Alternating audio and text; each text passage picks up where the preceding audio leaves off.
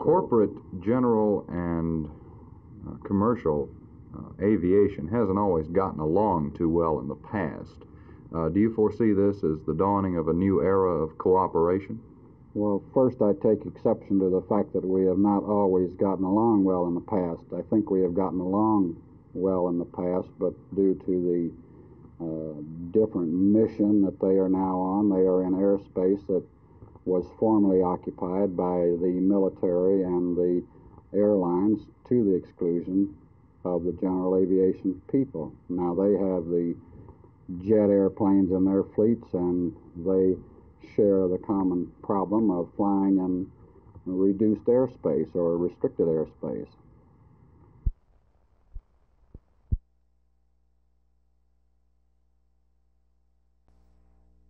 We expect to about double our force between now and Christmas. And what is your first of the year? And what is your force? Our force now, we have about 145 people in plant. That's in the manufacturing end, accounting, and executive end, and about 150 SEAL men. What kind of people are you looking for? Well, this brings up something else that I've noticed in this economy. These people that have retrenched have let good people go. People that are, they're middle-aged or a little older, and $25,000, $30,000 a year people. Now, they're going to be lost people unless someone like ourselves come along and utilize their intelligence and their knowledge and their ability.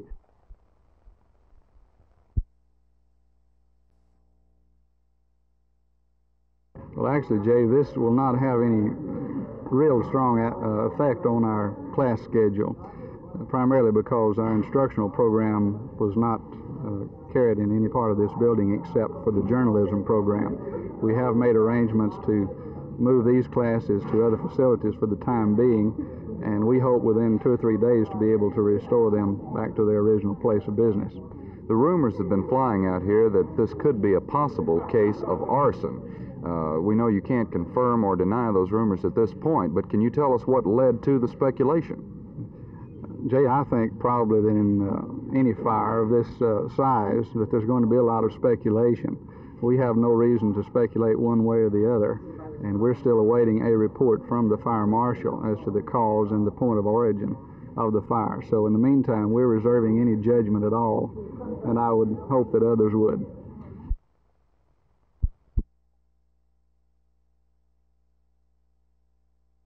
I can't tell for sure, but we thought it was worth a try because we think it's an important thing to get done.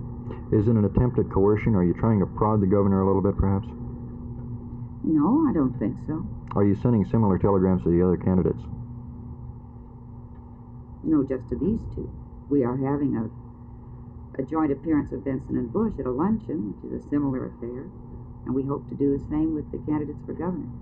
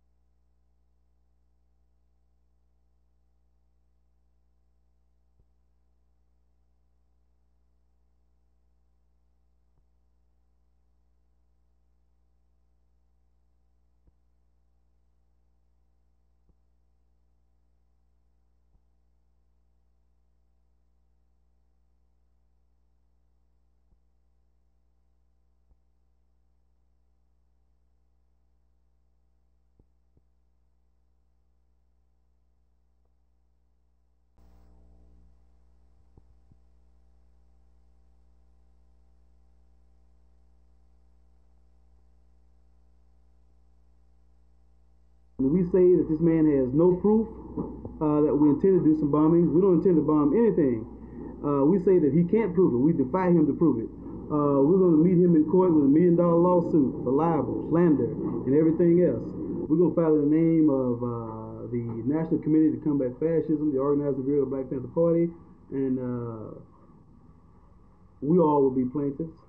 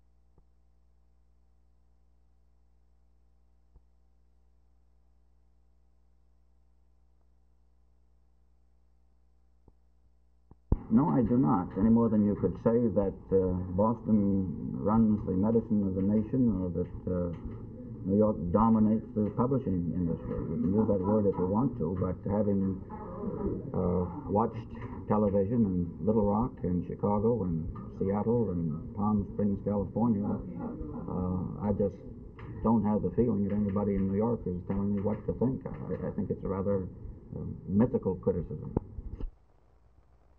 That have laid them off come back, they're going to get the young college graduate at a lesser salary. You know, I think we've all had a run-in with a vending machine at one time or another, yourself included. Who loses the most? The company from thieves or customers from vending machines? I think that vending machines lose more from thieves in one way, but in a simple machine like we have, that is reduced to a minimum.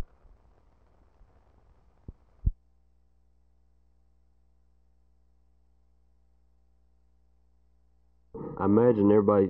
I'm kind of low because we got our two of our best players hurt, and as far as the running game goes, but I think we're going to have to regroup and just come back this week. I think we'll be ready. Well, you have a lot of sophomores and a lot of juniors, and a tremendous amount of spirit. I remember when we visited during the Southwest Conference Tour, and one ball game, one loss doesn't make a season or ruin a season. You know that. No, it hurts, but. We're going to come back. We came back last year after getting beat bad by Ohio State, and we came back again against Texas the next final week after them. So I think we'll come back. How did the Arkansas defense impress you? They were a lot better than I gave them credit for. After looking at films on them, I thought we could move the ball pretty well on them, running as far as passing too. But I guess they just got up for this game and being the conference opener and a lot more than we did, and they really hit pretty hard, put the pressure on.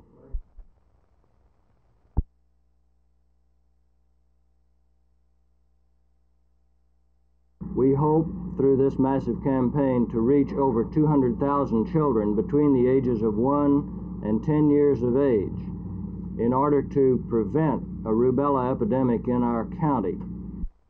Are these immunizations lifetime or temporary? The vaccine has been in use for over 5 years, and so far the children who have been vaccinated have had good continued immunity, and their antibody levels have been just like the natural disease. So we feel that this will be a lifetime immunity.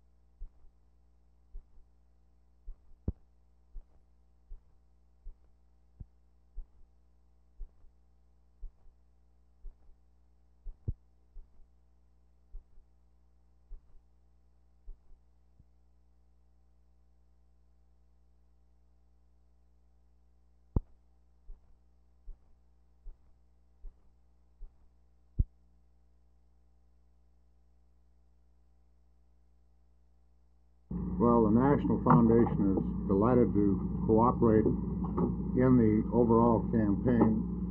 Naturally, the March of Dimes' basic objective is to eliminate birth defects. And this is a very serious problem, and we're hoping that we'll reach the 225,000 individuals for the drive coming up.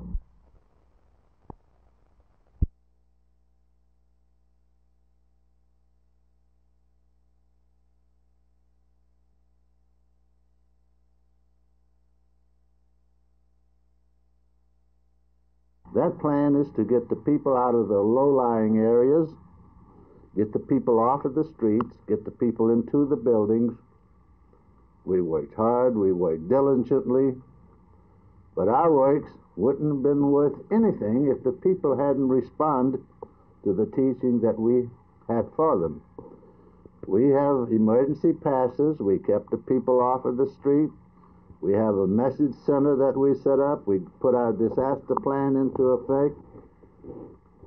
We had distributed hurricane literature, what to do and how to do. And I think the thing that we learned about this hurricane, that people are good. People are so good and so kind if you'll just let them be good.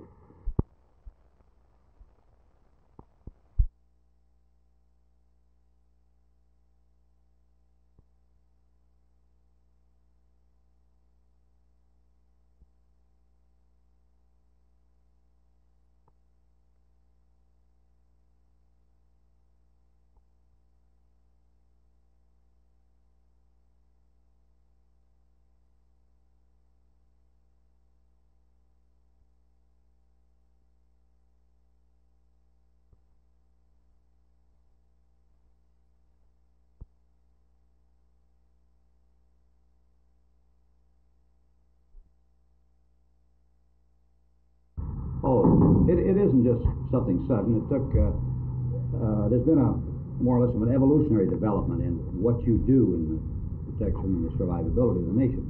So after 1960, the Cuban Missile Crisis, there was new emphasis as far as our organization was concerned in what to do. They were found many deficiencies. And so there was this is a kind of a new environmental thing for us to cope with, and much to learn that was new.